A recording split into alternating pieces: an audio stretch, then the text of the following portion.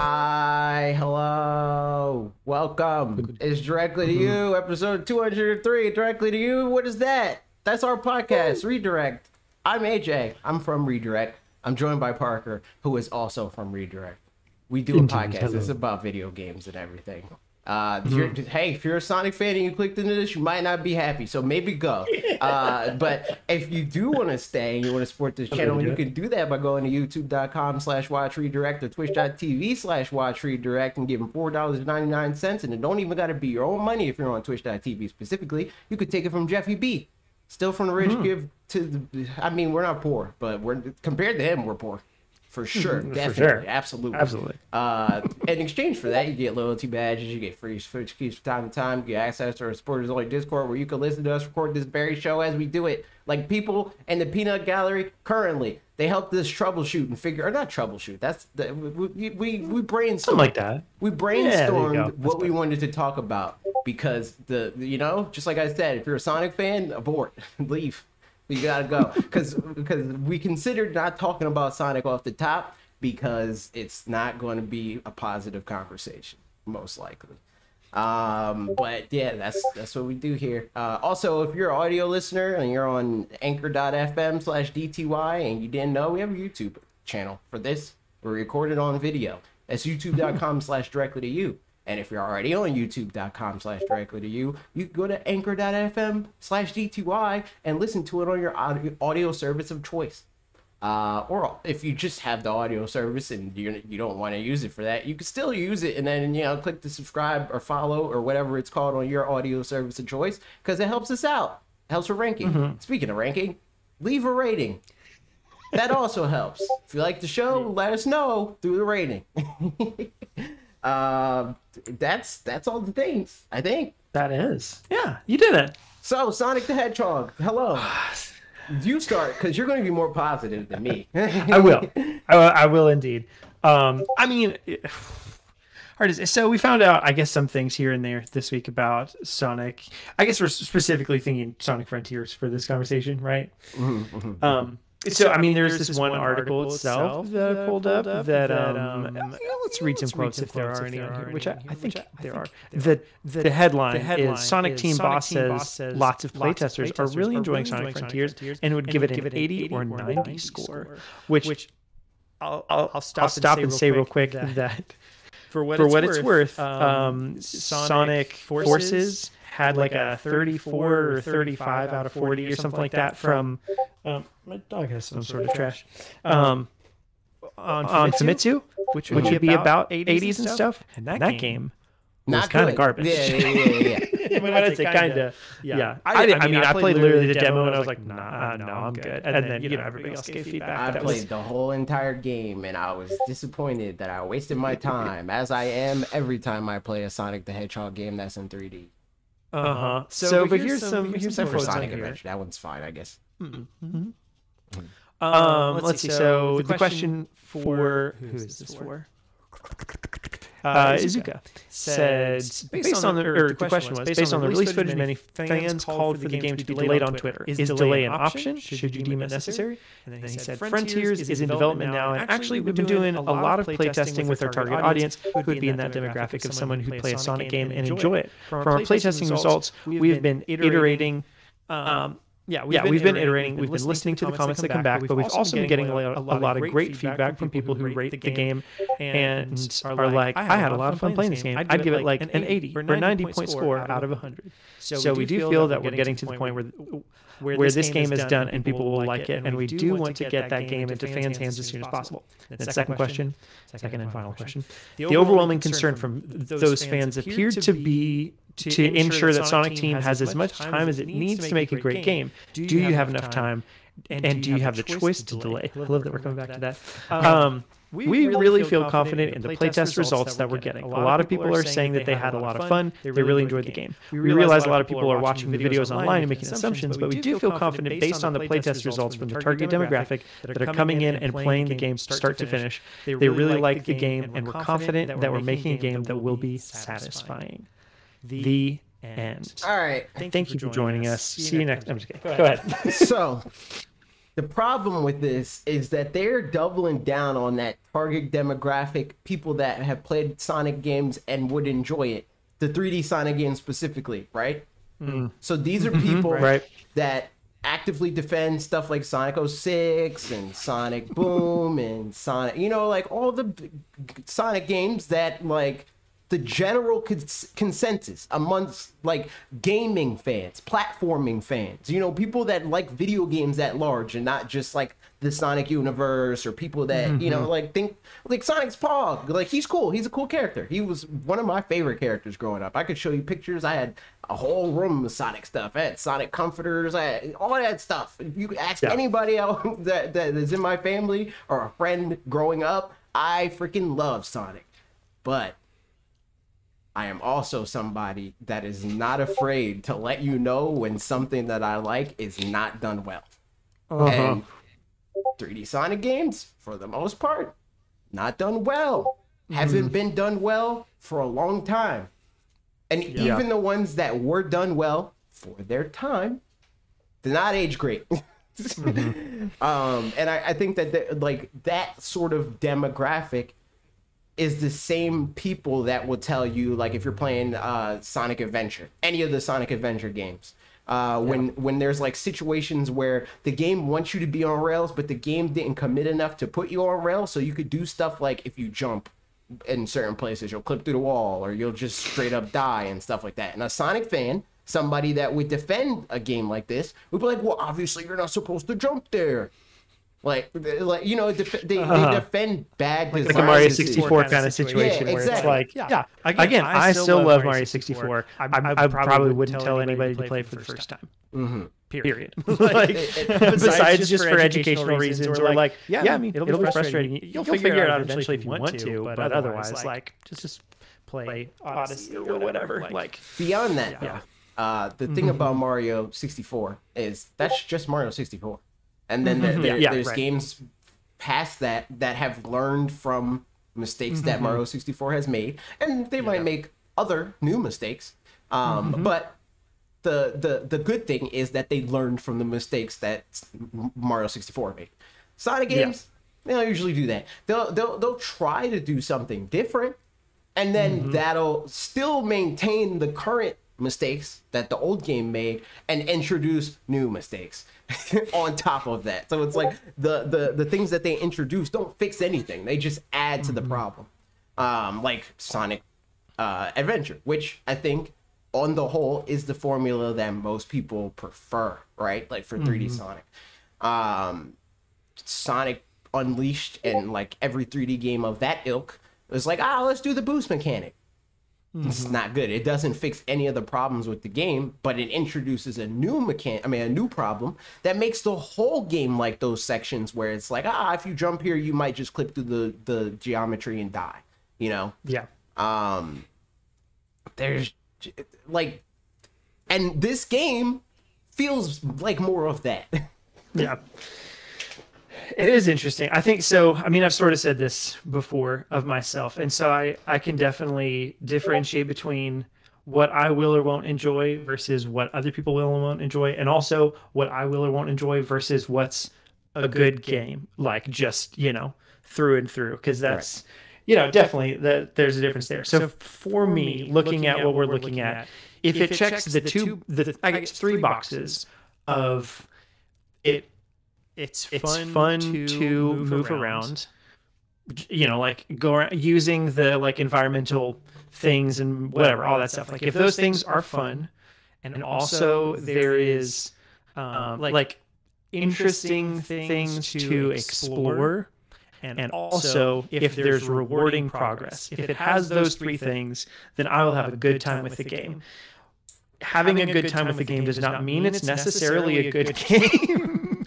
But I can see myself enjoying it. It also doesn't mean that those problems don't exist, and it also doesn't mean that the problems that exist won't affect you, because like you bringing that up, right? Like it's less of a thing that these things aren't problems to you. It's just you're willing to excuse them because of the positives of it. Yeah, right. I mean, there's plenty of games, like that, where it's like, there are all these issues that I can understand, but it does it does enough. It does enough of the good things that I'm just like, I don't really care that much. That's fine. I'm only looking to scratch this variety of itch at the moment. So, I'm not looking forward to do more than that. Right. But I think they're posing it so far. I mean, talking about it being an 80 or 90 game, they're posing it as a game that's going to be everything and then some, right? Which, like again, they're posing it as a game that will be reviewed well, but defending it from the POV of our current fans will like it, so it's fine. And those two things are not the same. Like if this game is made for current 3D Sonic games and it's a 3D Sonic game, it will not be reviewed well, generally. Yeah. And that's the problem that I currently have. Granted, I will say that this game has a pretty tall order, even beyond general Sonic games, because I think that this game is even worse off and worse suited for the Sonic abilities, like what Sonic does, the type of character that Sonic is, than current 3D Sonic games. So it's like, not only do they have to improve on what they've done before, they have to do even better than that, because they're making it even harder for themselves to make a game that is good. Right. Yeah. No, it's true. I was going to ask something, but I don't exactly remember what, so I won't. But I mean, so for one thing, Mark asked a question earlier that I thought was poignant. If Frontiers is going to suck, actually, here, I'll wait to go to that question. Well, the question is, if Frontiers is going to suck, what would be the ideal Sonic game? But we'll hold off on that because I have some other things. One thing, I forgot to mention this when we first talked about Sonic Frontiers, but it does make me, worried's the wrong word, because I don't have a lot of stake in Sonic anywhere, so who cares? But it makes me, it's interesting to note that there was Breath of the Wild style piano music, like ambient piano music playing during, maybe that was just during the video, and that's not actually what the music is like in the world. That, like, I love that in Breath of the Wild. It is weird in Sonic. Like, that just does not fit. I think it's, very much like, they don't know what their identity is. It feels kind of like a lot of Sonic, modern Sonic at all, is kind of pulling like Star Wars sequel kind of thing, where it's like, I don't really know who we are, but like we're something. The thing about 3D Sonic is it feels super like focus groupy to me, and it like almost always has, like, even to a certain extent, the adventure games feel focus groupy. It feels like they're like, what the kids like, 3D, so we gotta make Sonic 3D. How do we do that? I have no idea. What do other 3D games do? Like, and I don't think that Sonic, like Sonic designed well, is not what other games are. Yes, Sonic is not Zelda. Sure. So like an open, and it's kind of like what people at large talk about, where it's like, oh, everything doesn't need to be open world, that sort of thing. I think Sonic is one of those things where it's like, if an open world game doesn't add to the design of the game, probably shouldn't be open world. So I'm thinking about totally. I'm thinking about two things to like pull conceptual inspiration from. I guess maybe for the question of if what would be the ideal Sonic game. But for that is, I feel like Mario's New Donk City and Jet Set Radio. Like I haven't played Jet Set Radio at all, so I only know very few things about it. But like something about those two things has to be scaled completely differently for Sonic, and I don't necessarily think that just like open fields is the answer to this. But those kinds of things where there's environment, or maybe even open area kind of a thing like that, but feels like a good playground for Sonic, but maybe whatever, as opposed to like, at least in terms of trying this more open thing as opposed to very linear sort of example, would be interested in seeing what that looks like. But I don't know And I'd be curious to see what future environments look like in Sonic Frontiers too, because maybe it's not just the grassy area. Maybe there is like a cityscape kind of area that feels better. It feels more like intersected specific levels where there's paths that like, this basically, feels like 12 Sonic levels put into one, but just have different starting points and kind of overlap with each other or something like that. Like, I could see that going fairly well. But I just don't know that the way I see it is like, I think Sonic needs to feel like a Tony Hawk sort of situation. Like, that's what the stages need to be. It shouldn't be like, crap, we need to skate and we need to be able to like do tricks and stuff, so throw a ramp. It's like, no, we're in a city, so let's use what a city would have to be conducive of whatever tricks you want to do, to facilitate all that stuff. With this game, it's very obvious that they're like, we gotta be Sonic here somehow, but we want to do a very realistic-esque, like, open world, just Breath of the Wild sort of environment. So just throw rails and ramps all over the place. That makes sense. And people's defense to this is like, but Sonic always has floating rails and stuff like that. And it's like, look at how Sonic rails look in the context of their world, and compare it to how these look in the context of this current world. One looks a lot more in place than the other one does. Diegetic and like it fits in with. I think totally like some.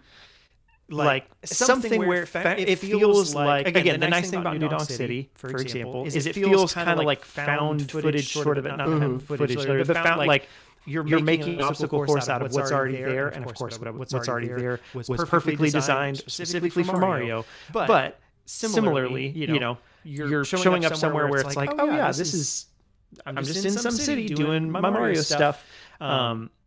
And so similarly, I feel like Sonic in some kind of futuristic city where streets are a lot wider and, buildings are a lot higher and stuff, because you got to be able to do the Sonic type stuff and, like, I don't know, running on walls or something like that, feels a lot more natural than floating platforms and towers that have bumpers on them already for some reason, that it just not even makes sense. And on top of that, right, like a lot of other times, and open world games, and the good open world games, they use the world for gameplay in some way, right?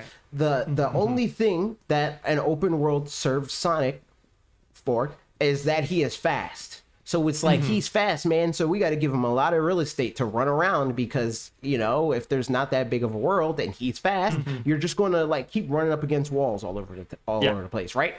But then you're just left in these situations where it's like, I'm gonna run really, really fast to these very specific pop-up-esque obstacle courses, and then it's a whole bunch of go for a really long time, or not for a really long time, but run really fast, stop, walk really slow, be very precise. Honestly,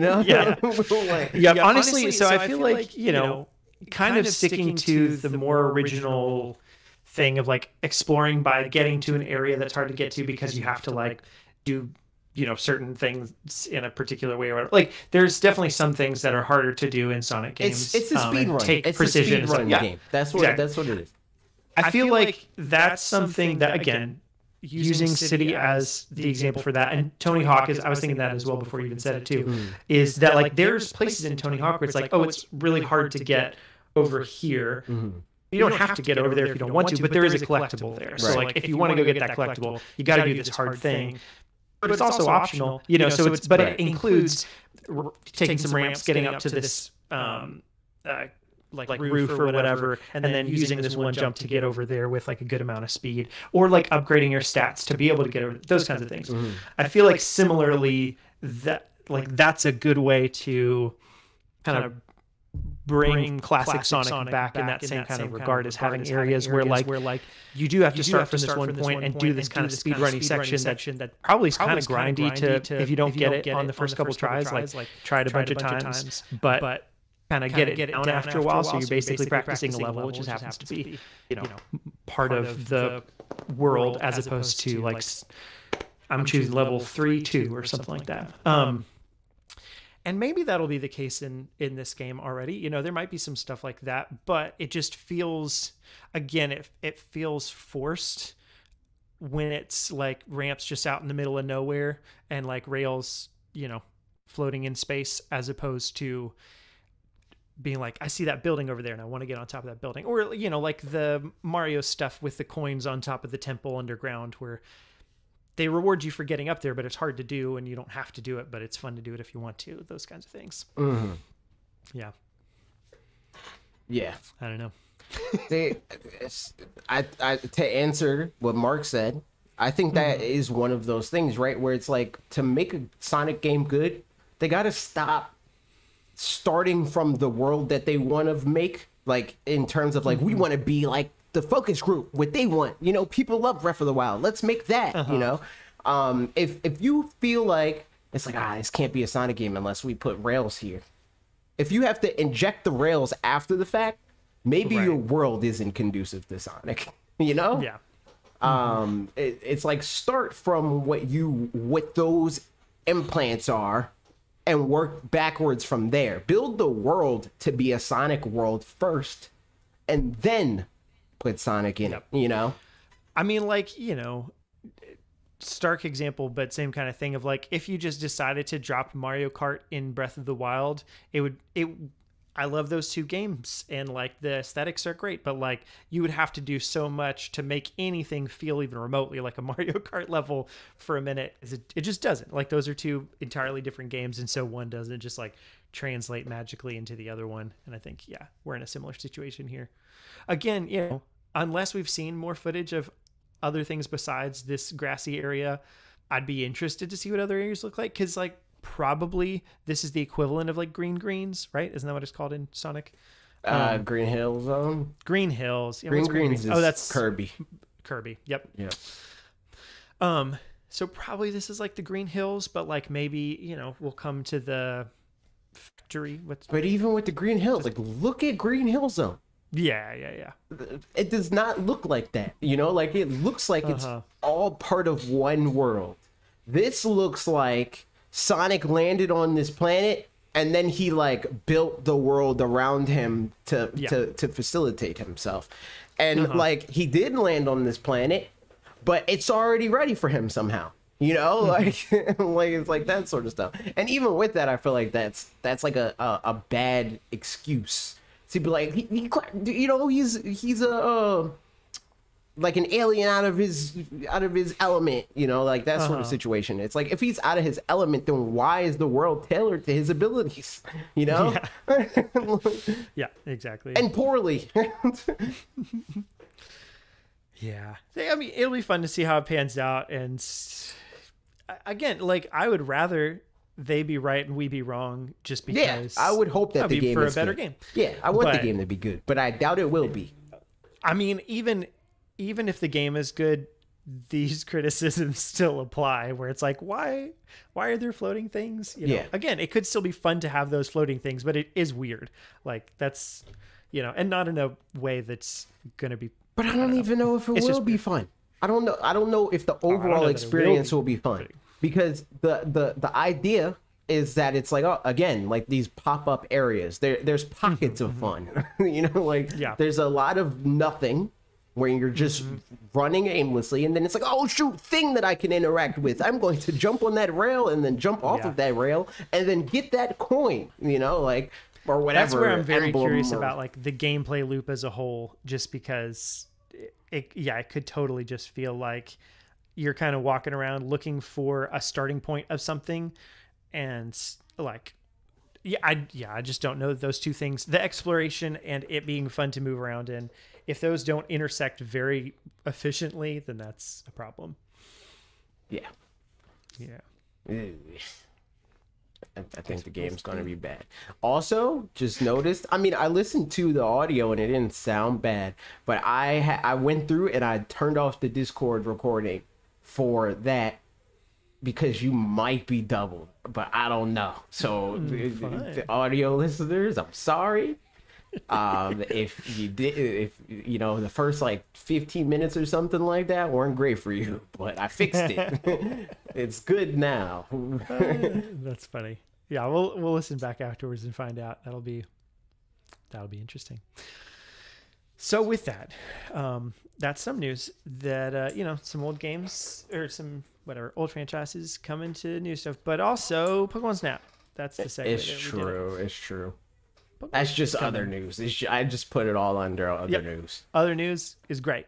Pokemon Snap is coming, and that's fine because we knew it was coming. They made like the thing is like they didn't care about the other games as much as they did Pokemon Snap, clearly, because Pokemon Snap got like a cool trailer. I don't think. I feel like the other games got trailers, right? Maybe. Yeah, but it was like I think they just got like freaking like Nintendo, like the NES games, like that sort of trailer. But they like specifically made like it looks like it's like a new, like the Fire Emblem game, the Shadow Dragon or whatever. It was like that kind of trailer. Whereas the other ones got like here's the newest update to Nintendo SNES game library type. I'm rewatching it, and you're totally right. Yeah. I just had seen it and was like, yeah, look at that, neat. But yeah, it definitely feels like a. Definitely have a favorite child. That said, Mega Man said Game of the Year. Absolutely not. No. Pokemon Snap is fine. It's okay. But it is a worse version of the thing that we have already.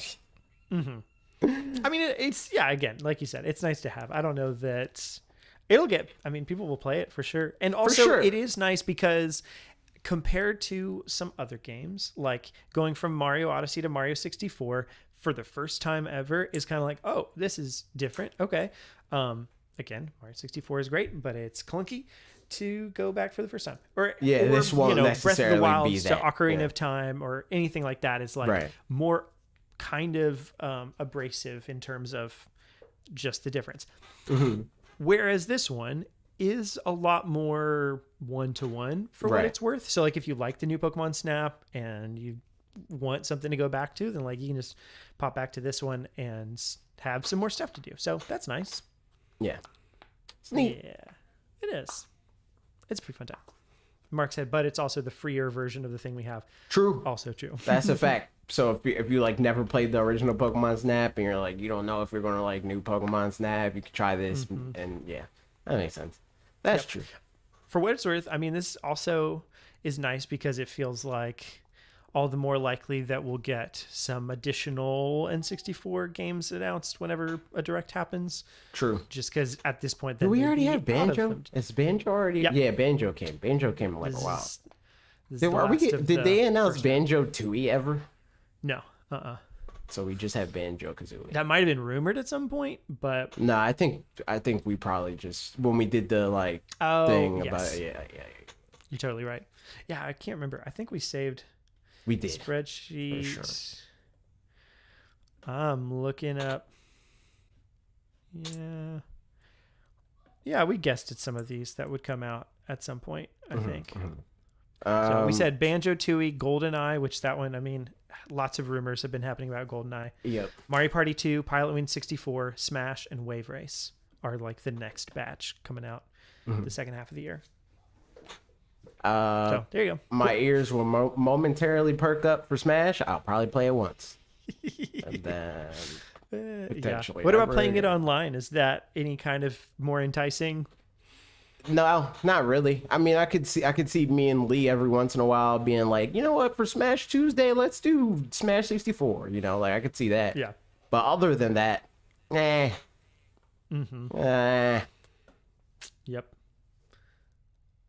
Well, I'll be coming back to this related topic during games we're playing for that. But in the meantime, there was a rumor for I don't know how much we should get into details of this because it's rumors and stuff, but the Fire Emblem, that game is done pretty much. I mean, it's from Emily Rogers, and she's like one of the reputable sources. If you know.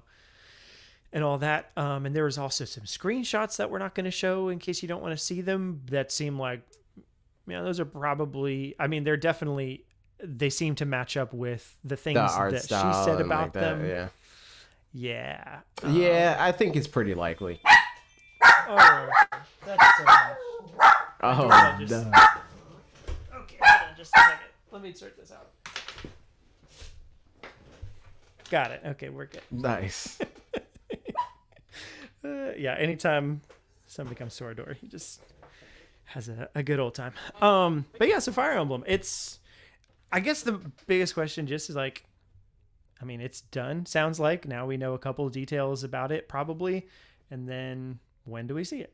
I don't know. This direct, it's gonna open the direct, just like the last time when I think the title of the stream was Water Emblem, and then the first thing was Three Hopes.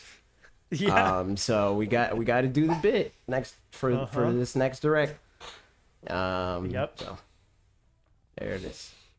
Indeed. Yeah.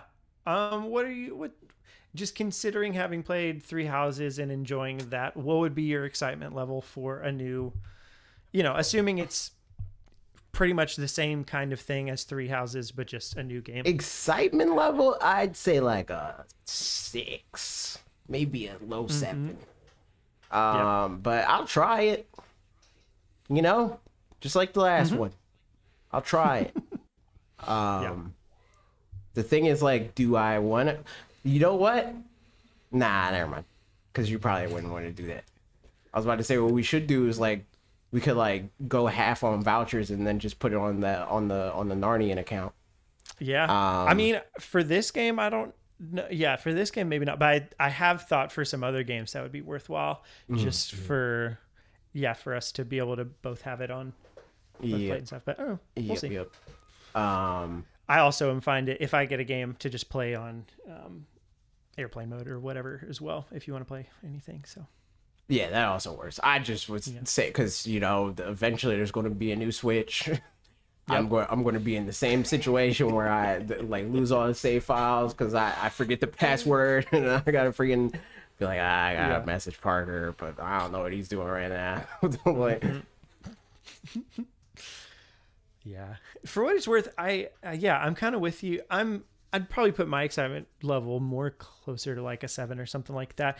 But I think this is always the kind of game where it's like, okay, yeah, that seems pretty fun. But it's as soon as I actually start it that I'm like, all right, now here we go. And I think it's closer. It might be closer to 6, maybe even lower than that for me, because it is one of those games that, like, even if I want to play it, I don't care to see it. To know that it exists, fine. Hopefully it's coming out within the next like 4 to 6 months or whatever, right? And it's like, okay, dope. But I don't need to know systems. I don't need to know how they change relationships or whatever. None of that matters to me outside of actually playing the game. I don't care. On the plus side, if this is the first direct that it shows up in, and assuming it only shows up in one direct, typically the first time that a game like this shows up, it's just a regular like cinematic-y kind of trailer sort of thing. Yeah. It doesn't have all that other stuff. Yes. And then if it shows up a second time, then they will do the deep dive, which is dumb, and I hate it, and I don't think it makes any sense. I mean, for what it's worth, I could see it showing up this year in this direct or the next one or whatever, and then getting a more dedicated, like slot in a early year direct next year and being talked about for 5 minutes and stuff like that. But I don't know. You never know. Or maybe maybe it gets a dedicated direct and you don't have to watch it at all. True. That's a fact. Yeah. I mean, it's not true because, podcasting, and I'll probably have to watch it for that. That's true. But. Yeah. But yeah, I mean, it is the kind of thing where just like, as soon as I start... even if I love the game, I don't care. I don't care about that. Retroactively. Really like Three Houses, pretty good game. Would not watch a thing breaking down, the systems and all that. Like, cause I just don't think that ever really works. I'm not going to retain any of that for when I'm actually playing the game. So why tell me now? Yeah, I mean, Alec as an example, or anybody else, leave in the comments of like, if you are also somebody who loves RPGs and stuff like that, do you care about in trailers it talking about systems and those kinds of things, or more just I don't know, you can kind of garner some of that from just showing some footage and talking over it or something like that, you know? Yeah. Or at least I feel that way. But yeah, I mean, I'd be curious if anybody is interested in that kind of thing. And maybe it's just that they just want to show off the stuff they've been working on, but still, is that worth it if you are shooting yourself in the foot and turning off other people that would be interested otherwise? Or finally, could it be that you're trying to make sure that nobody gets it thinking it's like an action RPG, find out that it's a turn-based strategy RPG, and then be like, oh, never mind. I think that you can do that just by showing gameplay. But I don't even necessarily, it's not even necessarily a thing that I think it turns anybody off. I just think it hurts the pacing of the overall direct. Like, I think, yes, right. Halt all momentum. Here are menus. I think that's just a bad move. Yeah, exactly. No, I fully agree with that. Yeah, Alex said, I care about the systems, but I think it's bad for a commercial. And Mark said, the 12-minute breakdown of systems gives me time to ignore it and do a little work, so I don't feel bad about watching a direct while working. So, yeah, checks out. I think we're not alone with that kind of thing. But I don't think they're going to stop anytime soon. For me, it's the opposite of that. It is me working. I'm watching this, and I'm trying to, you know, a lot of times stream it, so to entertain in the meantime. And I don't want to freaking... The option for entertaining in that situation is making fun of the trailer. And I don't want to spend 12 minutes making fun of this trailer. You guys know that I don't want to freaking see the menus for the next half hour. Yeah, it's true. So we'll see. Hopefully that game will come out tomorrow and be all sorts of fun. And it'll be a level 10 excitement for everyone. Lastly, for the news, I mean, okay, so there were technically lots of things that have happened because Summer Games Fest and all that stuff, but it's same kind of thing as last week where it's just like various little announcements here and there. We got freaking Final Fantasy 7, Crisis Core Remaster. And what was That's what it is, Final right? Fantasy 7 R or something? That doesn't matter. It's not on Nintendo, I don't think. So, it's just on PlayStation 5, so it doesn't matter. It doesn't exist here. But the Crisis Core Remaster does exist. No, not Rebirth. Alec, that doesn't exist. They didn't announce that for But that's Nintendo. the one I was asking about. He was just being nice. Yeah, but that doesn't matter right now because this is a Nintendo podcast. That's true. I didn't even see screenshots. Crisis Core Remaster. It's just a remaster. So, you know, it's just a general up-res texture still kind of look, you know. It looks like an early 360 game. Okay. Which is fine. Sense. Indeed. When's Crisis Core from originally? Crisis Core... not remastered. That's a PSP game, isn't it? I think it's a PSP game. Yep. You're totally right.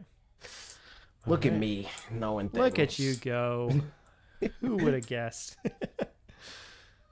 So yeah, that stuff. Also, Xbox had their presentation. Okay, since we talked about Sony State of Play, I guess just like overall thoughts on the I think Xbox did everything that I complain about other presentations not doing. You know, they did all of it. Like, no, I mean like in a positive way. Like, they only showed announcements that are planned within the next 12 months. They showed multiple games, gave dates. A lot of them are soon. They, you know, kept the momentum. They didn't like stop and talk about a freaking mobile game or whatever. They showed gameplay of these games, not CG trailers. You know, we didn't get any pitch meetings except for the freaking what is that game called? Starfield. Starfield. Yeah. I feel like they're lying about that game. That game is cap. That game I would doubt is coming out next year. And also speaking of that, Bethesda just ruined all of that. You know, like they were like, okay, we're checking a lot of these boxes. Let's throw it in the garbage because we're going to talk about a game that we announced preemptively before and preemptively announce another game in tandem with that.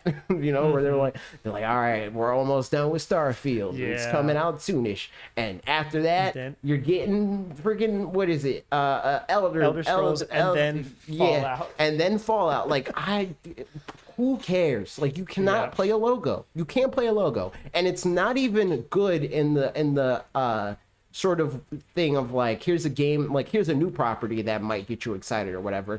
Who doesn't know that we're getting another Fallout and another Elder Scrolls? Right. Who doesn't know that? I keep wanting to call it Elden Scrolls. But who doesn't know that? Who is shocked? What? We're getting Fallout 5? I would have never knew. All I can think is like it, because I'd be curious to hear from a Fallout fan if that's something that makes them more okay with Fallout 76 or more okay to ignore Fallout 76, and that must kind of be their play. But either way, it doesn't make sense to do it. Like, they didn't even do the like Metroid thing where it's like, here's more Fallout 76, but before we show that, here's this, you know, like it was after Starfield. Yeah. So like, duh. And after we'd already seen some Fallout 76 stuff in that, in the trailer, so that part was dumb, very stupid. We've seen a bunch of that, and then also this week was, I mean, not from Microsoft, but Dragon's Dogma 2. Yes. Just being like, it's happening. An event. It's happening. But even I feel like Dragon's Dogma, which I still think is ill-advised, but it's like lower impact. It was a Metroid Prime 4 situation of like, all right, we know that this game is not guaranteed, and nobody thought that it would ever happen. And Metroid, you know, it's on death's door. But guess what? Yeah. We're making a new one, you know, like Dragon's like literally I saw Alana Pierce being like, I really wish that this game could happen, and then it happened, and she's like, oh, snap, you know, like, so I'm not as mad about that. I still think that it is a bad idea to announce your pitch meetings, but if you're going to announce a pitch meeting, at least make it, you know, so that it serves a purpose beyond just hyping people up, you know? So, Other than that, I'd give them like a solid, like 7.5, 8. Pretty good. I enjoyed. I think I watched most of it live. No, I had to pause it for a little bit. Also, real quick, another W. Everything on Game Pass, that's a W. Yes, like that's the other part about it, right? Where it's like, I feel like every other, especially PlayStation, it's the expectations that I have for these presentations are directly like related with how much of an investment are you asking of me? Like, I have Game Pass, and even if I didn't have Game Pass, it's $15 a month. I can so that then means that I don't need every game that you're showing me to be even close to a 10 out of 10, you know? But if you're asking me for $70 and you're showing me a bunch of 7s or lower, you know, like, and again, to bring it back to this, if you're asking me for $70 and to wait for 3, 4, 5 plus years, you better be showing me games that are worth all of that investment. But if it's coming out within the next year, it's on Game Pass, which I already have, or if I didn't, it's $15 a month. I can check it out, see if I do like it or if I don't like it. You know, like, not every game needs to wow me. It just needs to be moderately interesting. And then I try it and see if it does wow me or not. And, you know, every game has the chance to be Fire Emblem, Three Houses, you know, which I think was another thing that is to Xbox's advantage. Something that I think that they all suffer from, though, is that 75% of these games all look the same. They all look the same. It was either a shooty game or it was, you know, like a Skyrim sort of situation. It's either high fantasy, you give the space marine a gun, or, you know, like, it's Cuphead. And that's like the other 30% is like the random wacky stuff, which is was the more interesting stuff, to be fair, to me. Oh, for sure. Yeah, I mean, I did feel like of basically any presentation that's not Nintendo's, I felt like this was the most varied one in just the longest time, you know. So that's nice. But yeah, basically, wait, what's this thing? Oh, that's the extended showcase. Okay, never mind. I was trying to look up a list of everything at their show. But yeah, I mean, like, there was something I don't care about, like Redfall particularly, but I know some people do, and there's various other, I'm just scrolling through the trailers. And, you know, like, the Forza stuff, it's like, that is very impressive that Forza Motorsport is doing all the things that it's doing. I don't really care about that. But then right after that, there was, what was it? I just saw something else that, I don't know. There was other stuff that was more interesting. So it was nice to just see some variety at all. But yeah, I definitely feel you there. But like you said, the fact that it's all on Game Pass, really just like, if there's anything that's kind of interesting that I don't really know anything about, just like, yeah, go ahead and check it out, because you can. So overall, I mean, I generally, I mean, literally, I watched about 2 minutes of the Starfield stuff and was like, I mean, I'll find out about this later. I don't really care right now. So once that was on, I was kind of out. But otherwise, I skipped through some of it because I paused it at one point and then just like was catching back up to the live show, and so I saw things but didn't like really look into them. But for the most part, it was just a fun watch. And like, if nothing else, if all it provided was entertainment while watching it, that's cool. You know, I'm down for that. People like watching trailers before movies. This was something in that ilk, if nothing else. But like, Silk Song showed up there, and that was pretty cool. Yeah, I was like, what the heck? And that being on Game Pass. Like, that, man, like, come on, dude. And it's, I mean, it is a nice thing too, because like, that's the kind of game that I think a lot of people are going to want to buy somewhere as well. So that, and they also are getting all the Game Pass money, and so that's nice. So like, it's a win-win for Team Cherry. I wish we knew the date, but I don't really care. It'll be whenever it is, and that's fine. According to Xbox, sometime in the next 12 months. That's true. Yeah. So yeah, it was good stuff. They did good. It felt very different from, like you said as well, from the state of play. And not even just Sony. Everybody else did terribly in this regard. I mean, I only compared to Sony's because that was the only one. I didn't really feel that was the only one that was like, felt much like a presentation, as it were, even though other ones happened. I mean, because like Capcom, to be fair, right? There were also like the only real sin that I feel Capcom committed is like, they just re-announced a bunch of stuff.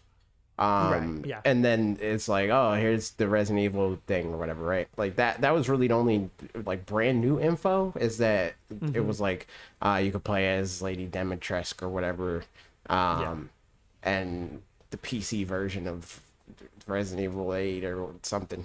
I don't know. It was just a bunch of like, here's stuff that we announced at other places again for longer. Like there was like 3 or 4 different events that had Street Fighter 6 at it, and I'm like, I don't need to see Street Fighter 6 this many times. I'm gonna play it for sure, definitely, but I do not need you to show me Hadouken at this many different freaking presentations. No, I feel that.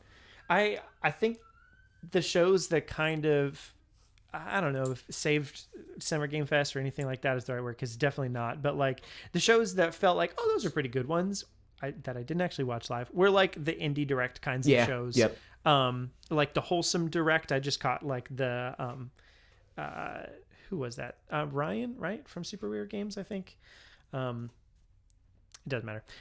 Some other, I've followed some people's just like tweets of like this announcement and this announcement and this announcement, and there's some really cool stuff there. I only know some of them because Youth, she likes like cozy games. And I was like, oh, Wholesome, like, that's Wholesome Games. They exist. Like, that's a thing you know about, right? She didn't know about it. So then I was talking to her, and she was like watching through it. She was like, oh, this game, I totally will play this. And I was like, yep, sure, yeah, you surely will. So I know some of the Wholesome Direct stuff, but I didn't watch that one. I just know that it happened. So like those kinds of things, you know, there's always cool indies coming out. So like, that's always fun. They just don't get the same spotlight in the industry, I feel like, that they could or should. So I wish they would, but still, they at least have other places that they can kind of shine now. So that's nice. So that's Summer Games Fest, guys. Good job. There it is. Now the last thing left is Nintendo Direct. And I feel like, even again, removed from, and not in a Nintendo way, but in the sense that like, I have a very particular way that I think presentation should be done, because in my opinion, there's no real reason to do a presentation unless you do all of these things. Like, there's definitely bias there. It's not a Nintendo specific bias, because there's a lot of times where a lot of the announcements that are announced in Nintendo Directs, I don't particularly care for personally. But I am able to see, like, okay, they announced that. I know a lot of people care about that. Okay, they announced that. I know a lot of people care about that. You know, I think that Nintendo is going to have the best presentation in that way, because they usually do. Like, it feels like throughout the years, and I'm going to do deeper, more involved research in this, because I do want to make a video comparing Nintendo Directs to other presentations. It feels like they just got it figured out. They know how to do presentations better than everybody else. Everybody. Yep. I mean, I know I was listening to the Kit and Krista podcast, like, I don't know, a couple weeks ago, and they were talking about Nintendo Directs, and basically just like that there's, you know, there's a formula at this point, and like, obviously there is, like, we know that, but their formula works and has also informed kind of everything else. And so, you know, even as long as the content within that is pretty good, or then it should be fine, you know? So like, and even they were also saying, you know, who, I think Kit had specifically put together some director, like was in charge of getting announcements together for directors, something like that. And was agreeing that like no direct ever again is going to like meet all of your expectations and needs, because like stuff has to be spread out. So like, you know, don't expect any of them to blow you away, which I thought was like, I don't know, good to hear from somebody that's in the know and like, you know, on the inside of that kind of a thing, because that's definitely true. And I think people are typically expecting the moon in a lot of regards, and we kind of have to like sometimes with these conversations help tailor expectations to like, no, like we'll get like 2 or 3 new first party announcements maybe, and then, you know, this, that, or the other, and like, but it'll be a fun time. And so yeah, and that is, I think they just generally are good. So there it is. Yeah. And also I wonder, if, you know, if the direct really is around the last week of June, basically, I do wonder if some of that is just to stay as far away from the Summer Games Fest as possible, to not be associated with it. Cause it really seems like they're trying to just not be associated with that. Because I could easily see if it happened to be during the week of Summer Games Fest, that Jeff Keighley would tweet out something and be like Summer Games Fest, and they would have to specifically either go along with it and say nothing, which would probably be the easier thing to do PR wise, or literally be like, this is not affiliated with Summer Games Fest, which people would be mad about. Yeah, that wouldn't go over well at all. So you know, feels like the safer bet to just move also, it all the way. I think it's pretty in line with what we talked about last week. Well, it was like, I think it's going to be in July or close to July if it's going to happen. Because, again, it's just when it's not even necessary. It's not even like an insiders. I just pay attention to trends, and it just does seem like whenever people like get their like they start to like set their clock to something, Nintendo's like, nah, I think I'm gonna do this instead. So the second that people were like, oh, it's gonna come this week because they usually do it, I was like, it's not. It's not gonna. It's gonna come anytime but that. So I think that this makes a lot of sense. It's true. So yeah, there you go. That's all the news we got. And now some games that we're playing. Here we go. I've got a couple. Yeah, I've got a couple. I have a few too. I have a lot to talk about. You have a lot to talk about? A decent amount to talk about. Yes. Interesting. I'm curious what yours is. I'll go ahead and start with one real quick. Cloud Gardens. This got a review copy from Jack over at. Why am I blanking all of a sudden?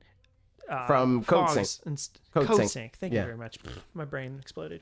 From CodeSync, who did Fogs and also Cake Bash and also Islanders, which everybody knows I played a whole lot of and is really, really good. And it's like $5. And I know it's not everybody's cup of tea, because I know like you played it a little bit and you're like, yeah, that's okay, but like probably wouldn't want to play that much more. And I know at least one other person that got it on my recommendation and was like, I don't know if this is for me. but I loved it. So that was great. So this game's called Cloud Gardens, and it came out yesterday. Well, 2 days ago, if you're listening to it, came out on the 16th. Do with that what you will in relation to your current day, wherever you are in time.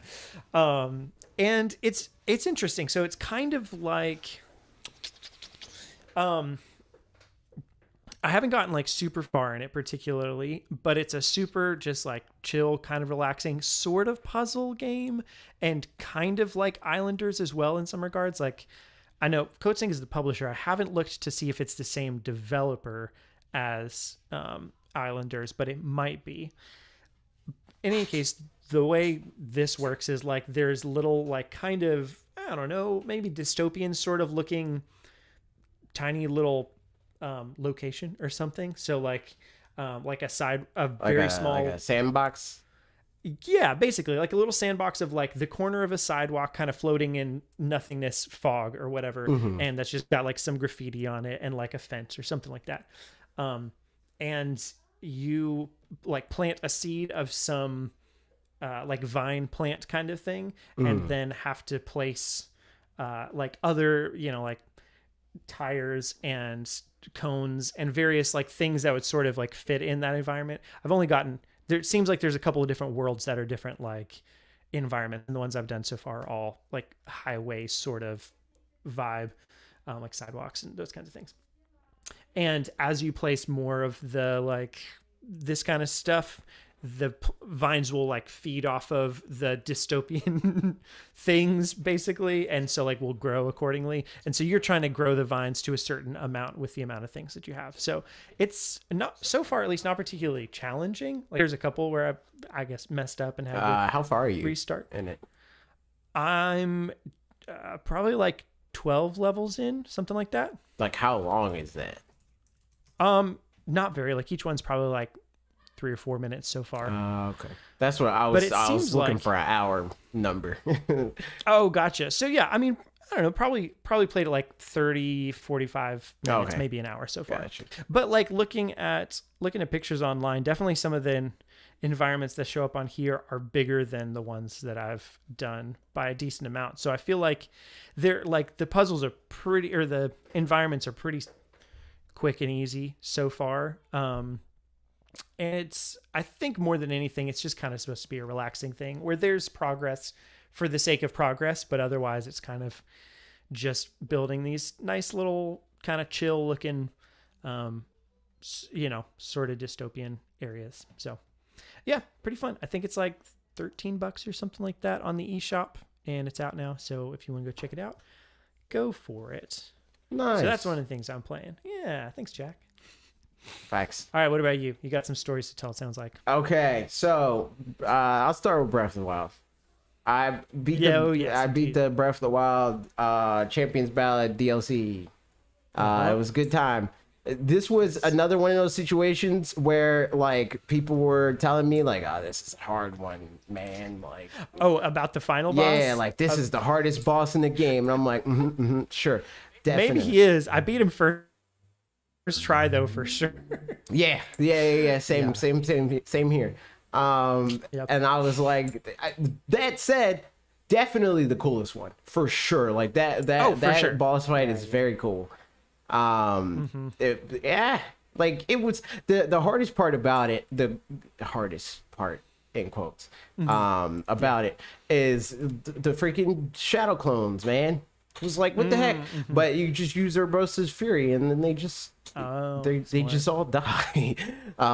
So like that was the thing. But like I spent like a very long time on the puzzle, the freaking Divine Beast. That is my relationship with Breath of the Wild in general. Is I spend like a long time mostly because I don't really care to figure out the way that they want me to do it. I try to figure out any other way but that. And that results in me taking a long time because I feel like if you're just trying to be straightforward, it's probably faster. But that's not fun. So like there was like I took a steel beam from later in the like, or one of the Divine Beasts locks or whatever that you're supposed to do later. I took it from that and I like freaking portaled it. I like portal in the sense of the video game. I like took it and I carried it to a different part of the map because I was like, I'm gonna use this, and then I had to freaking take that and then get it out of the area that it was in. And it was very clearly not meant to, you're not supposed to do that.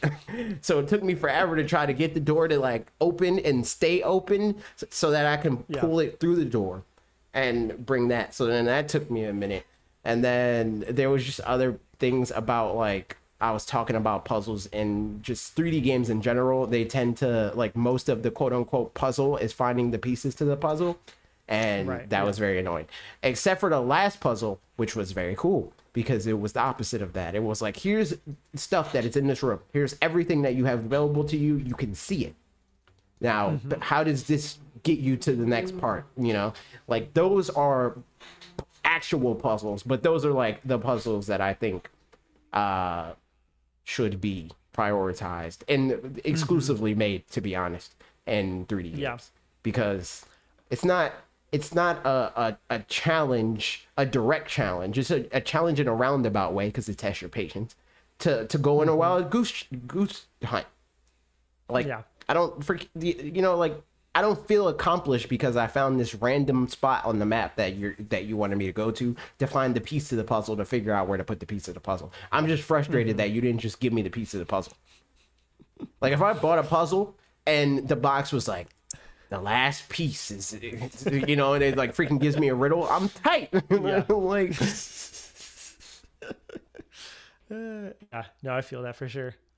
Yeah, I mean, in general, the Divine Beasts were probably, for a couple of reasons, definitely not my favorite part of my favorite game of all time. Like they just, I bet if the aesthetics were better, it would have helped a little bit, but overall it definitely felt like such a departure from kind of the rest of the game. And honestly, like even, which is a little surprising because I actually really like all the shrines, and some of the shrines also have pretty particular ways that you do them, but I think when I go into a shrine, I have the expectation of what that's supposed to feel like, and it matches that expectation. Whereas getting to the Divine Beasts, what I expect those to feel like are not what they actually are. You know, like it. And I don't know exactly what I want that to feel like either, but something different. So I feel that. Justin says, but riddles are puzzles. They're definitely not puzzles in the way that a tangible puzzle is a puzzle, and you know what I mean.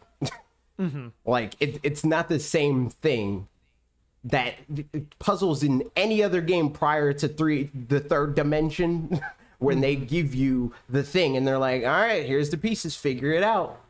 Finding the piece shouldn't be a puzzle, especially since it's usually not a direct riddle in the sense of like what's black and blue and like red all over. You know, like it's not that.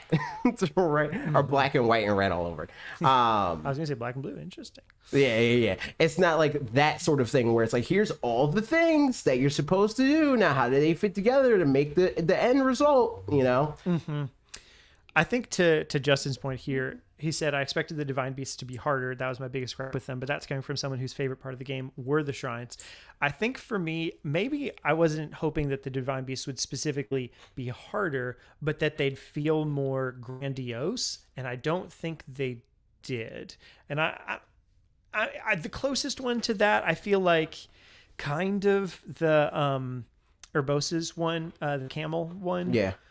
Sort of did, because I don't know, something about that, it felt, you know, bigger or something. And so I don't know that I have like an exact answer for what I want that to feel like, but shrines, basically the expectation versus reality of shrines matched up a lot better than they did for Divine Beasts for me. And I feel like they should have gone in one direction or the other, either made them a lot bigger and more complicated, or made them more, you know, actiony and less, either more like dungeons or less like dungeons, but the amount that they were like dungeons was a weird I'll also amount. say that for what it's worth, I think Divine Beasts on like the base level are designed in that way, where they give you everything that you, or the intent is, here's everything you need for this puzzle.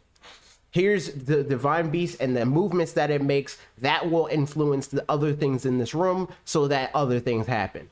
But and some of them, it's like, all right, find the thing that you need to influence so that and that's annoying. That's bad. And it's again not even a direct riddle where it's like, oh, where's this thing? It's like, all right, aimlessly explore, quote unquote, until you find this thing that looks suspicious enough to be like, maybe I need to influence this with the way the divine beast moves, you know? Right. If the whole thing is like that, where it's like, all right, here are these like inherent tools and like mechanics of this area that you're in, it will do something to everything in your immediate vision, like line of sight. How do you progress with that? Yeah, that I think is how to best design stuff like that. Yeah, that makes sense. Speaking of traditional Zelda, and earlier speaking of N64, I started Ocarina of Time last night for some reason. Yeah, no, so I don't know. Just yesterday, I opened up my Switch and I was like, I don't know what I want to play because like I don't want to do something that's going to require too much thinking and work, and also don't want to just, I don't know, I didn't know what to play. So I opened up 64 and I was like, all right, let's just get started with Ocarina of Time. So I got through the Great Deku Tree so far, and I had a good time. It was, you know, like it's at this point it's also just nostalgic, and I'm down with that. So yeah, there's some of this stuff where it's definitely like it's obtuse in a way that was nice for, 8-year-old Parker who had nothing better to do to just like wander around Kokiri Village for stumbling into the thing that you're supposed to do. And probably if I'd like talked to some people in town, I would have remembered where I was supposed to get the shield. But like you have to get your sword and your shield. And so the sword, I just like went to where I thought maybe you had to get it, and I was right. So that was nice. And then I just like wandered around, went to the Lost Woods, did various things, got 40 rupees by accident, just through various things, and then wandered into the shop where you buy a shield for 40 rupees. And maybe there's somewhere else to get one. I don't remember. But I was like, oh, cool. I've got exactly 40 rupees. And then bought it and all that stuff. But yeah, so at this point, my brain, I'm definitely on half autopilot and half figuring it out again, because it's been probably 15 years since I've played Ocarina of Time, something like that. So, but that said, it's just a nice little refresher to play it again. And so far, I'm enjoying it. I don't know how much longer I'll get in it. Maybe I'll just like open it one more time. Maybe I'll beat the whole game, or anywhere in between.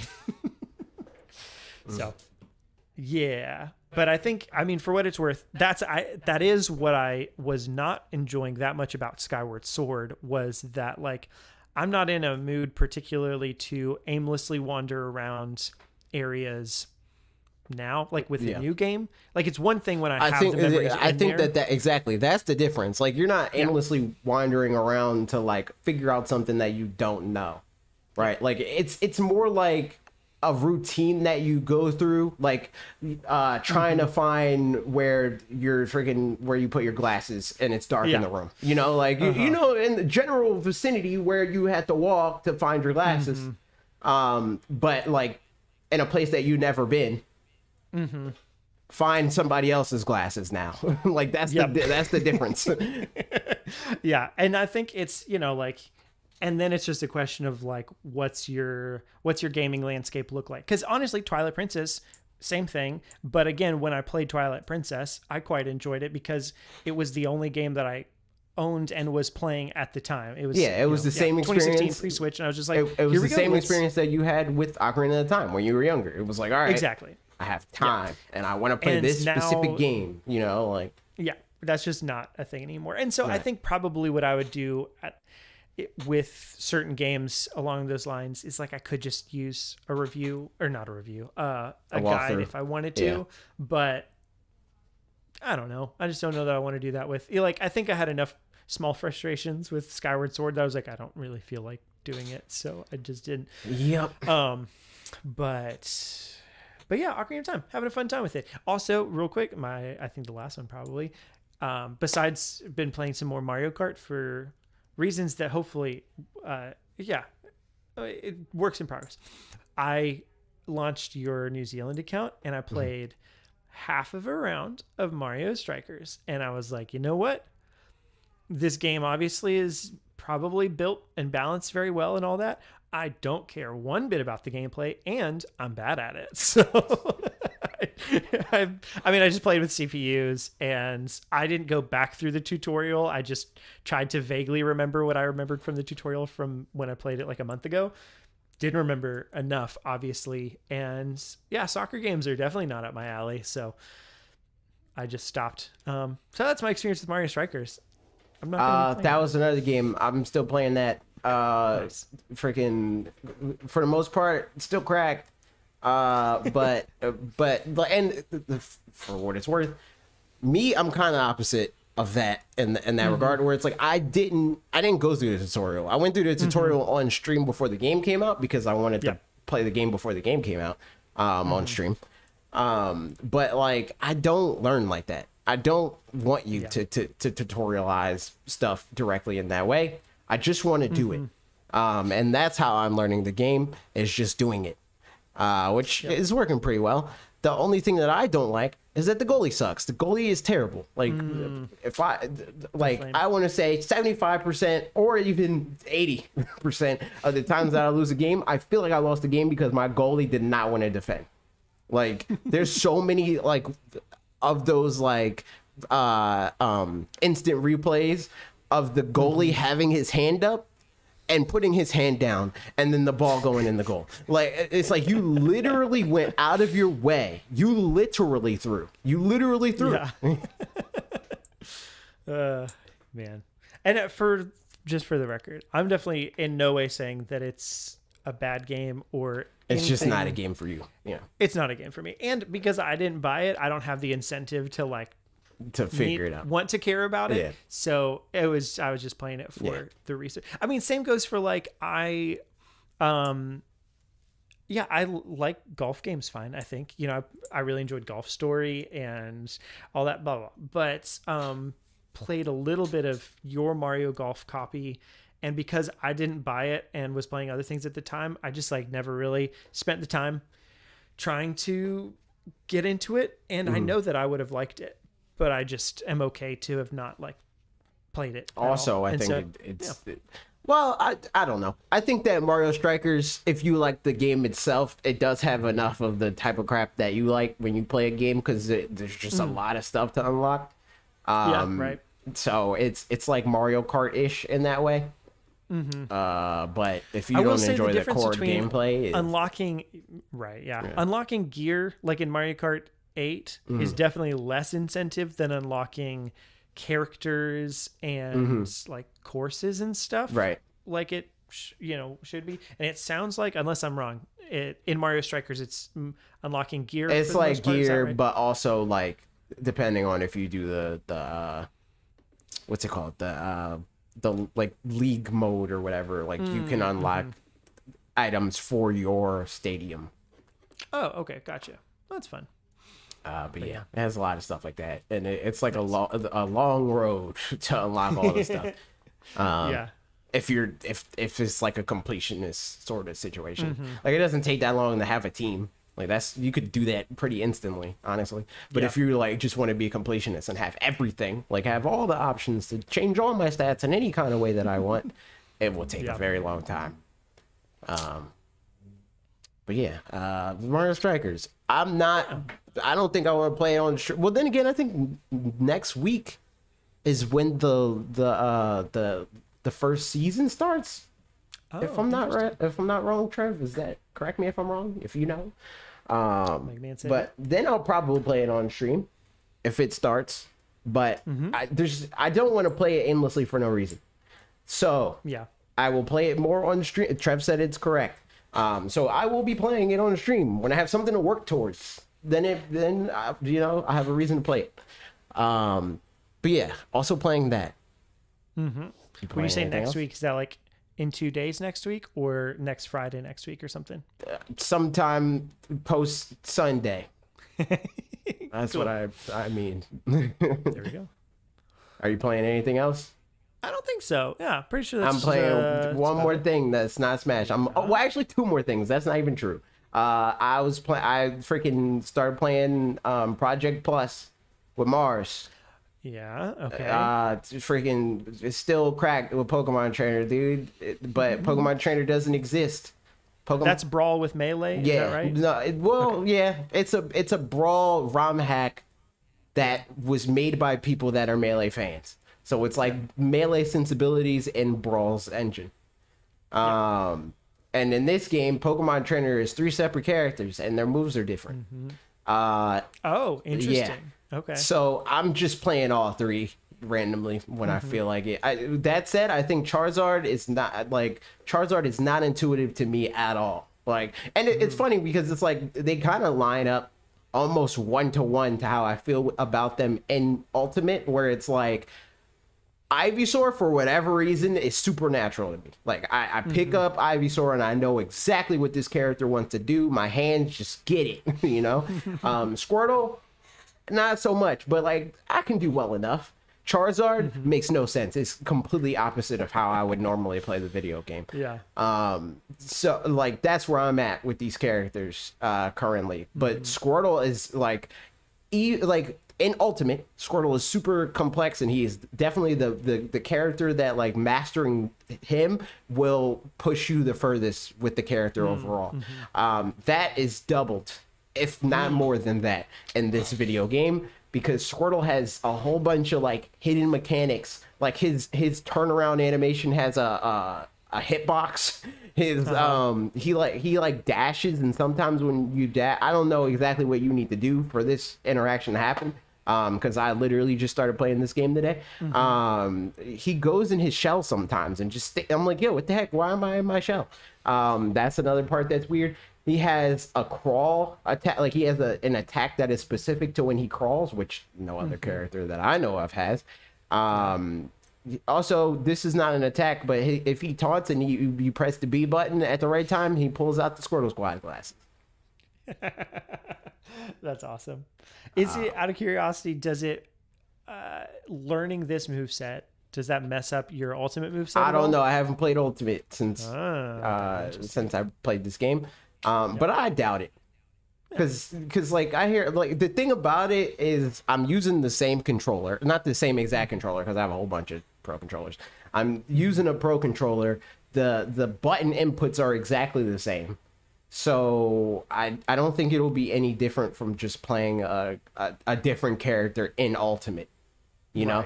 Like I play I know how to play other characters. When I play Sephiroth, it doesn't make me forget how to play Squirtle in Ultimate. So I would assume that it's not too different in that regard, or not too different from that. So we'll see, but I doubt it. But yeah, I'll probably play more of that. The game's pretty fun. There's no real reason behind it other than just my Ultimate matchmaking is freaking cringe right now. Like people are like, it's just getting blatant. Like I fought multiple people where the screen went black when they're losing.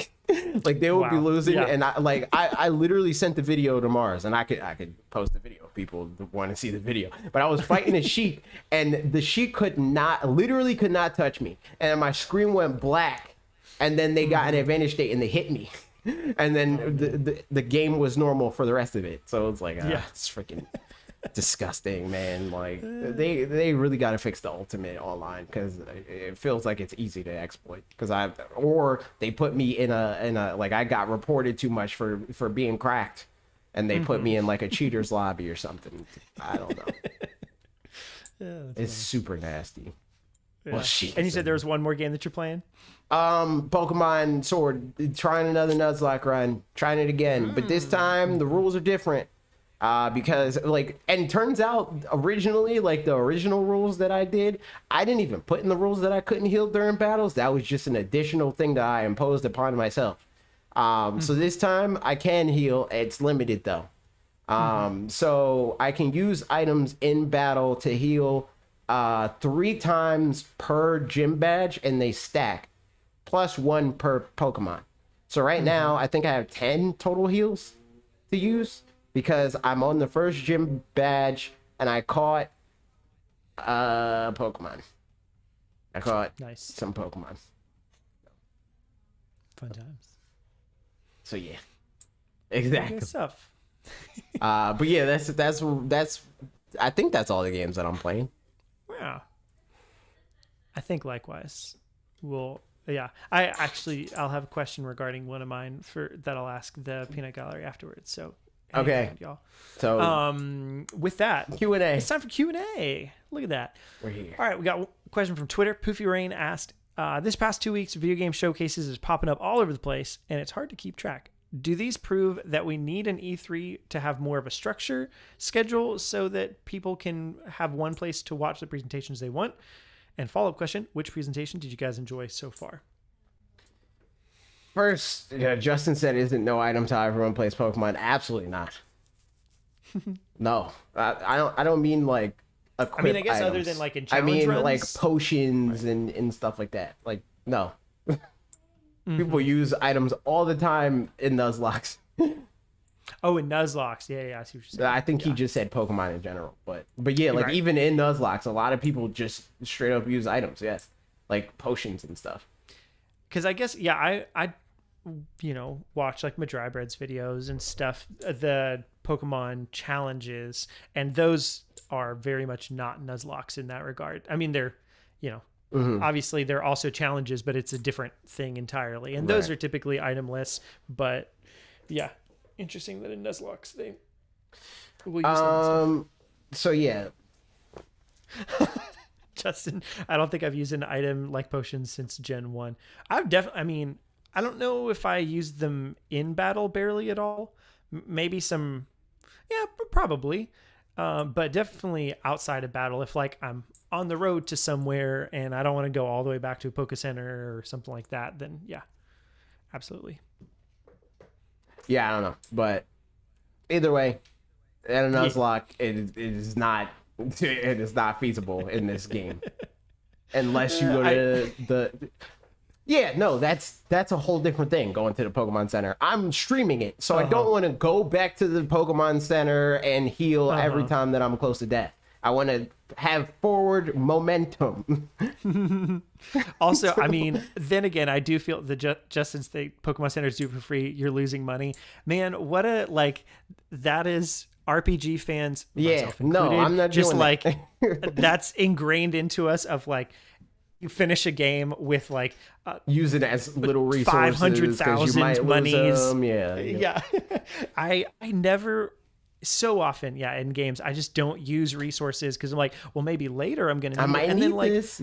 Especially if later, I don't know. So I'm thinking like Golden Sun. There's some items that deal damage, for example, and I would intentionally not use them in battle because like I'll save them for when I really need it. And then like down the road, the items I got early on to do the damage in battle is like not very much damage anymore, so it's just useless at that point.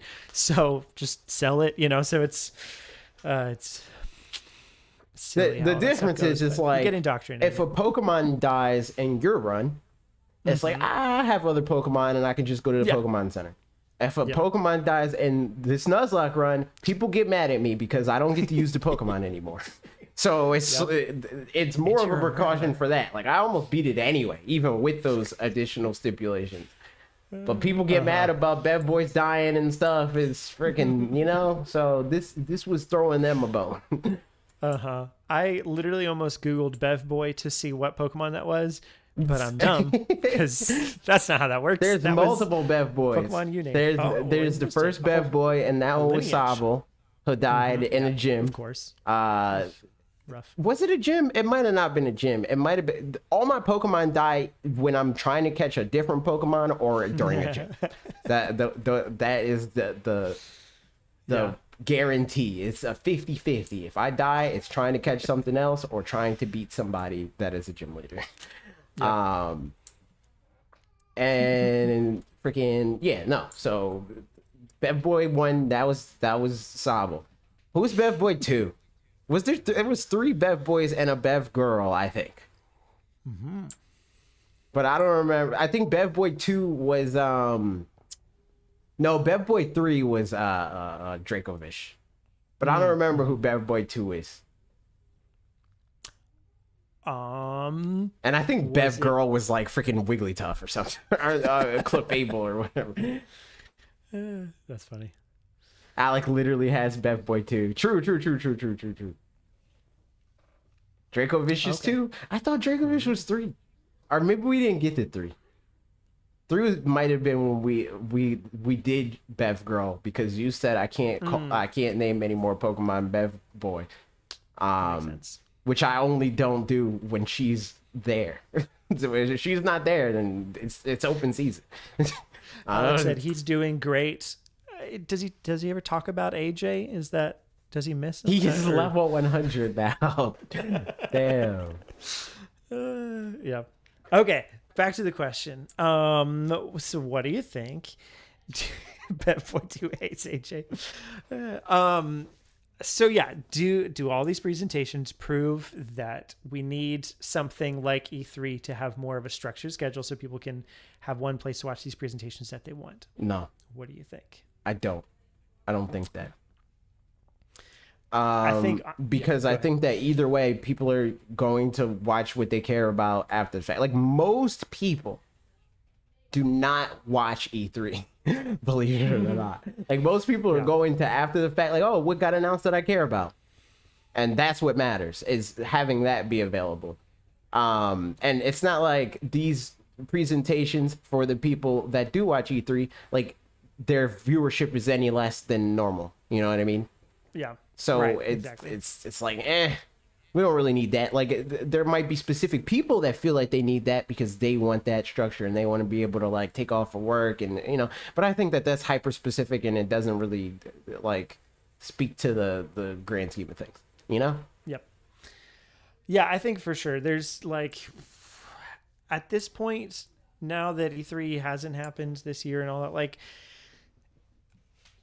we've talked about, a bunch of these companies just need to like not try to announce stuff if they don't have anything to announce, and then just wait and announce it later and have their whole own slot in the 3rd week of July, you know? And that's going to turn out great for them. Like there are times of year that would be bad to announce stuff, you know, like the week of Christmas. Don't announce anything the week of Christmas. That's going to be a mistake. Right. But literally, like, almost any other time, you know, like, as long as you're smart about it, any time's fine and you can have your own moment in the sun. But like, I think these companies have gotten so used to this, and probably like there's some factors we're not thinking about, like shareholders and stuff like that.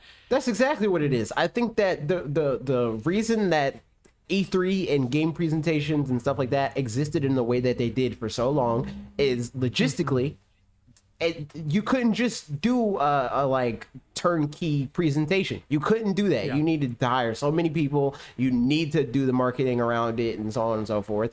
And then also stuff like shareholders, like there's shareholder meetings and all this stuff is like, you know, scheduled. It's quarterly and all that stuff. So they want to have like things in the news cycle and in the zeitgeist that people are talking about to brag about to their shareholders.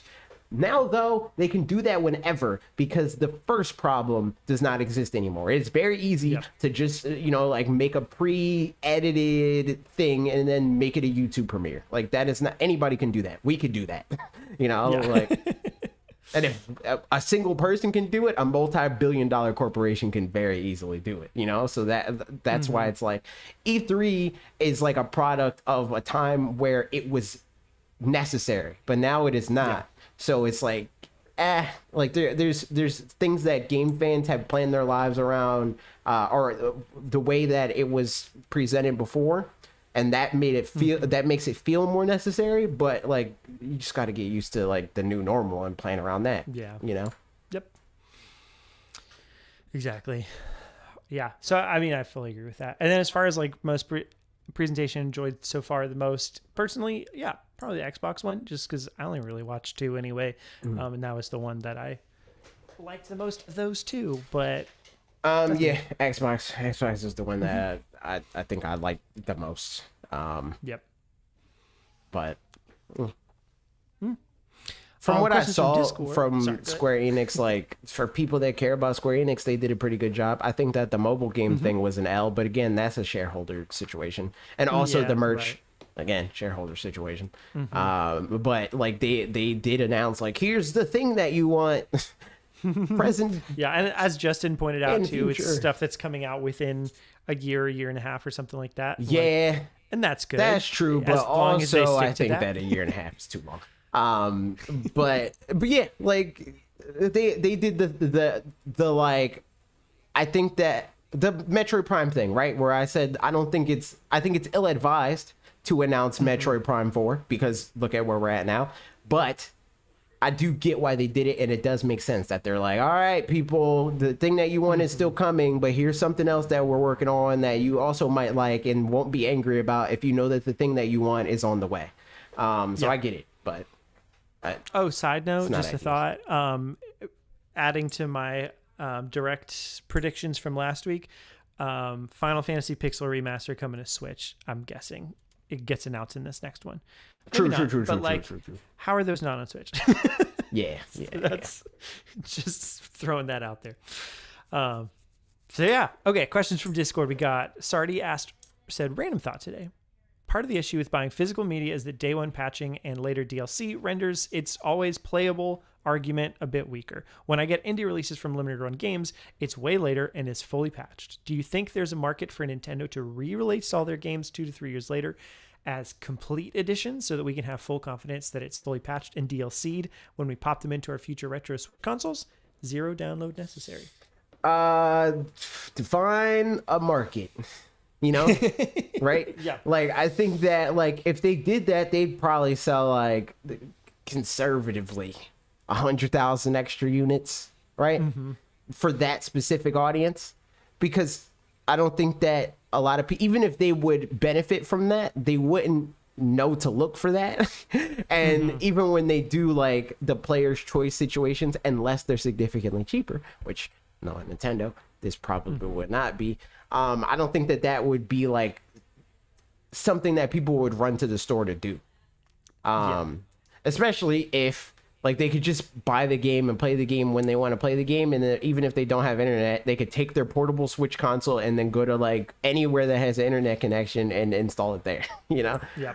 And I guess the use case is like, you know, years down the road when you can't do that anymore because the servers are down and blah, blah, blah, which is A, true, but also B, maybe not as true as has been the case with everything else. You know, like this is obviously just Parker's opinion, but I think we're into the age where it's possible that that kind of thing shouldn't be happening anymore. You know, we're still going to lose access to some stuff for sure, but not nearly as much stuff in my just, you know. Right. Especially like the more people make noise about it, the more they'll care to, you know, like make sure that it doesn't happen. Yeah. Right. Because like the infrastructure for the 3DS and the Wii U or whatever were built for the 3DS and the Wii U as their own things, not with any kind of future. This library will live and die with this specific piece of hardware, not this platform. Your specific Wii U with this serial number, you know, like that, and it's no longer exactly. So what I do think is, you know, I could be cool is if they end up doing like a Nintendo Selects kind of thing, and then those ones have all that stuff, right? Like if they do, you know, like I think that the answer to this is like if they do release something like that, like a definitive edition or whatever, it should be the current patch, right? But I don't think that would be something that in and of itself is marketable or like needed in the grand scheme of things to justify it, you know? Like if they feel like it's not worth having a specific game in print anymore, I don't think that they would change their mind if they had the epiphany that it's like, oh shoot, what if we make it a fully updated thing? That sort of situation. Like and definitive editions that, like, should have the current patch. Yeah. And so the other thing, is that the same mental space that Nintendo Selects operated in is kind of shifted to what like PlayStation Now or whatever plus that kind of a thing where it's like, oh, but this old game, now you can get that whole game for free, or in a situation where I could see that instead of them ever doing Nintendo Select on the Switch, on Nintendo Swap or, you know, the next thing, with your Nintendo Switch online account, there's they do like the collection, an additional thing, tier, like what PlayStation, where it's like here's PlayStation Plus collection. Here's the essential that's ones. Right. You get Breath of the Wild, Mario Odyssey, just like as part of your subscription, blah blah blah, that kind of thing. Which then again, like for physical collectors, kind of sucks because you can't do that. But but they're killing, or they're trying to kill the physical collection at every turn, all of the companies, because physical media is having less and less direct use. Because it's no longer the thing of like, as long as I had this game, I always had this game. The game that you have is no longer the game. It's just a key to the game, except for on Switch. That's the only place where that's true. And even on Switch, I feel like if they wanted to, they could make the software so that you need to. I mean, they do it. To a certain extent. So like, if they really wanted to do it, with physical games where it's like, oh, you don't own this. This isn't yours, so you can't turn this on or whatever. They could. But indeed. Doomino Crossing said, wanted to ask this last week, but by the time I thought of the question, you were already recording. LOL. From the perspective of two casual Metroid fans who are new to the series, what would be your ideal scenario for the long-rumored Metroid Prime Anniversary release? Would you prefer all three titles, or is that overwhelming and you'd just rather focus on one? Would you rather have the games remastered or leave them mostly unchanged, etc.? I think my ideal scenario would probably not. I don't know. I think that what they should do is remake them, the first three, to be more in line with however the fourth game is going to be. And I would prefer for it to be released with enough time that a normal person could play through it and then play the fourth game. Rather than doing them all at once or in the same year or whatever, that sort of situation. That's what I would want. I would want it to be remade with modern sensibilities in mind, control wise. And I don't really care if it's much prettier or whatever. Widescreen would be cool. But outside of that, I don't really care about that. They can make it as close to the original in that regard, and they don't really have to change that much. But as long as the controls are good and they make sense with how games are made now, and they're accessible and the UI is good and it's not some annoying convoluted situation like the All Stars pack or whatever, that's how I would want that to be done. So yeah, that's what is. You have any other thoughts? I mean, I thought about this a lot just at various points in time, and I do feel like, especially since they seem to be using Primes 1, 2, and 3, whatever, or just 1 or whatever it is, as marketing for Prime 4, right? That implies a within probably 12 months or plus or minus kind of window of release. So based on that, I would prefer them to do just Metroid Prime remake. Because I definitely agree with it would be great to just have modern sensibilities, and I mean even it looked better, all that stuff is great. Right. I honestly, I think because I also want Metroid Prime 4 to do as well as possible, I would be a little wary of franchise burnout. Even though these are some of the best games ever built, according to people who've played more than the 1.5 hours I've played of Metroid Prime 1. Really the only reason why I would want all three is just so that I know what the heck's going on 4. Yeah, totally. But if they can close that gap with just one, I would be fine with just one. I think, that is a good, I don't know how much story kind of stuff plays into that. So I'd be interested in that as well. And I wouldn't want 4 to spoil 2 and 3 either if there's spoiler stuff to be had there. Then again, I also, to general, is kind of more lore-based than story-based anyway. So I don't know that it's a thing where, I don't know. I think there's still twists and all that. So I think flow-wise of feel of playing one remake into Metroid Prime 4 and then a later follow-up of even just a remaster of 2 and 3 which would feel know how to do all of that. Because I want to go into 4 with not feeling as high on the franchise as possible, and I do suspect that if I played 1 through 3 before that, I'd be like, okay, here's another one, here we go, okay, in not the best way. So yeah, could be wrong about that, but that makes sense. Yeah, I think 1 and then 4, and then we'll figure out the rest. Yep, good question. Mark asked, what's the largest land animal you could defeat in combat? You're in the animal's habitat, you have no weapon, but can make use of the environment around you. I mean, if we're talking large and I'm trying to get like whatever the biggest animal is, it had to be something that's stupid. So like an ostrich or something. Yeah. Like I could see. Are they stupid? I feel like an ostrich is probably an idiot. I feel ostriches are probably very dumb. They're not particularly intelligent. Good job. Yeah, you're see, right. I'm way smarter than an ostrich, so I could probably take on an ostrich. It might be a close fight, but I feel fine in my intelligence in that regard.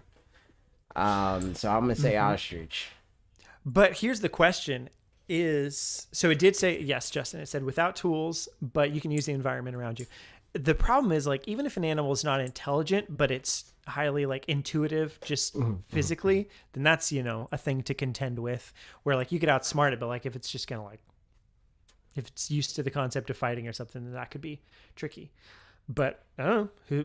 They have nasty. What if I can make them do something? How they like stick their heads in the ground, like that type of crap. If I make him stick his head in the ground, it's over for him. It's done. Over. It's done. Curtains. Here's my thought, and I feel bad about this answer, but it's what I this is about to be cursed. It's more cursed because I feel like more fisticuffs would feel better than what I'm about to say. A really, really large tortoise. I feel like true. I feel like just some situation where he ends up, you can just get him flipped upside down. Parker is about to say the least wholesome thing he's ever said. Justin said a person. No, yeah, I feel like, I don't trust myself with like fisticuffs or whatever, but that feels accurate, but really sad, because it's like, I didn't just protect myself from anything. I didn't it's not like a bear where it's like, oh, like I was going to die, but now I'm okay. Right. This is just like, yeah. I mean, probably then the tortoise would definitely die, but it would be sad. There's 2 paths that you would have to go. It either has to be something that's very dumb and it's like an easy exploit, or it's something that is like there's a physical limitation there. And I think that's what the tortoise is. Like, you're slow. Yeah, exactly. Yeah, like, if I flip you over, like, what are you gonna do, man? Like, for what it's worth, for the record, I would never do this in any stretch of anything. Puppy, I would just ride the tortoise. Not really. I don't know what I would do. They're coming for revenge. Teenage Mutant Ninja Turtles. I think a tortoise. Yeah, is I don't know. Answer. I think that's. Answer. If we're being accurate, then that's. Yeah, that's ability probably wise. That's where we're at. Yep. So there it is. Whew. There it is. All right, Mega Man asked, Pokemon Snap coming to Switch Online Game of the Year? I think so. No, absolutely not. Go for it. Game of the Year is subjective, so yeah, have a good time, No. And last question, Alec asked, which Pokemon town would you most like to live in?